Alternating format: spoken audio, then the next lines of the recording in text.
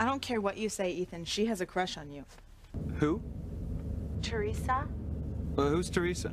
I'm not imagining things either, Ethan. You know what you should be imagining? The two of us under a blanket in front of a fire, sipping champagne and feeding each other oysters. Well, I am bringing a cashmere blanket. Oh, perfect. We'll spread it out in front of the fire after dinner and make love all night. Oh, Ethan. You're the only woman in my life, Gwen. There's no one in the world who means more to me than you. I love you so much. I can't wait for you to get up to the cabin. You better hurry up. I just turned on the radio. There's a major snowstorm moving in. I'll be finished packing in 5 minutes. Just throw something in a bag and jump in your car. I don't want to be snowed in alone. There's no way I'm going to let that happen. Ethan, if you are going to be trapped in a cozy cabin, I am going to be there with you. Me and only me. I can't think of anything more romantic than being snowed in. I can. What? I'm not going to tell you, then it won't be a surprise.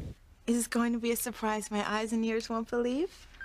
That's my call waiting. I guess I better see who it is. Oh, come on, Ethan, pick up. But I won't. You're not going to answer me? It could be Father wanting to discuss business. This time, business is going to take second place to us. Nothing or nobody is going to ruin our time together. Nobody? Especially not Teresa, if that's what you're still worried about. I'm not worried. Good. All I'm going to think about from now on is the future. Well, let's not think too far ahead. Let's just enjoy our time together. And the surprise. I hope it's one that I'll never forget. Are we going to have enough food, Ethan? I mean, if we're going to be snowed in... Not if. Well, the snow's really starting to come down now. Yeah, better load up another hamper. Looks like a major storm. A major storm sounds just great to me. As long as I can spend it with you. We're gonna have an incredible time, Gwen. It's a beautiful setting. Two of us alone. Couldn't ask for anything better. It'd be perfect. Perfect. Well, the cabin's just around the bend. I'm gonna hang up. I've got a lot to do. I'll see you soon. Bye.